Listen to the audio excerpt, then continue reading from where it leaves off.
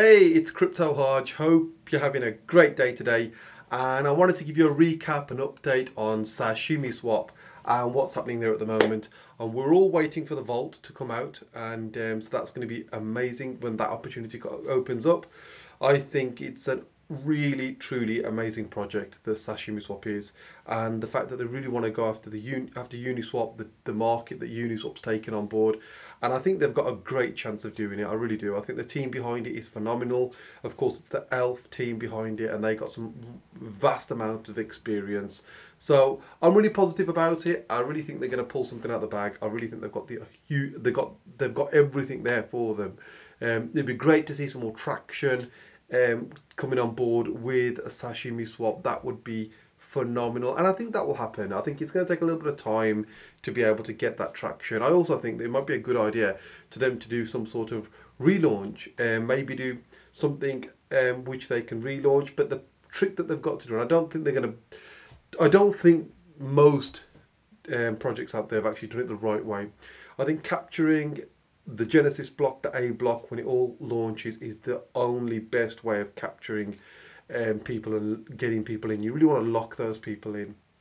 So the way I suggest it is, of course, 80% lock in. So 80% of the harvested rewards get locked in. They can take 20%, and also they have to pay a fee to take anything else. And I think that should be about 1%. I think this would really capture that first amount of people, that influx of people that you find coming straight away. You really want to capture that, because after that it really becomes difficult to get back up to where you was initially. And I've seen it time and time again, and it's a real shame to see that when you see something starting right up there and then it dwindles down there. That's the thing that they've got to stop. You got to, when it starts up there, you've got to keep it up there.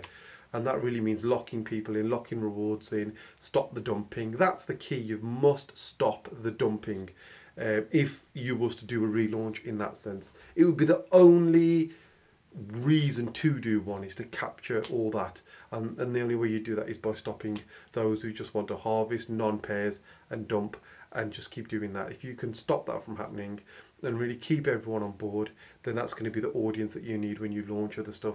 And also, I think more importantly, besides doing all the strategic things that we're talking about, you really need to be able to develop some amazing things, really novel things, like what Andre Cronje managed to achieve. And I'm seeing every now and again a developer come on board and he's doing something really great, and of course you get the benefits of that. So we really need not just a dev team that can develop what's already out there, which is still an amazing feat if you can do that, and that is still a strategy in itself, and a successful one, I believe, because this is a new area and there are so much good stuff out there to emulate and to copy on board. But you need to really master this, and I think what I'm seeing is a lot of them copying, and then they don't know what to do next. They don't know how to go beyond that. They get themselves out of their depth, which is natural.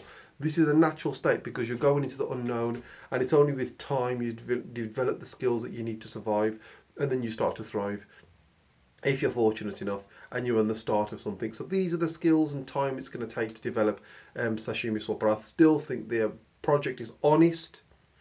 It is honest, and it's going to hopefully achieve some phenomenal things moving forward, given the few weeks ahead, and I'm really looking forward to it. So well done all the team at Sashimi Swap, and I want to give Audrey, Ian, Lou, Mr. all a shout out, and James, all you guys a shout out. Leave your comments below, and please subscribe. And I want to give some of my other guys a shout out as well, like Don John, Sue, Camille, Stevie Boy, Oh My Pulse, Tony, who else? I can think of so many people I could just give a shout out to, and I want to give a shout out to them because they've supported my channel, and they watch my videos. They give me so much feedback, and some of them blame me for getting them into crypto, which I apologize for. But I really think that it's the future, and we need to embrace it, not really take something from that. We're all benefiting from it, so that's wonderful. But anyway, leave it, guys. Have a wonderful day, and I hope you guys like and subscribe, and I'll see you on the next update, and have a great day. All right, bye for now.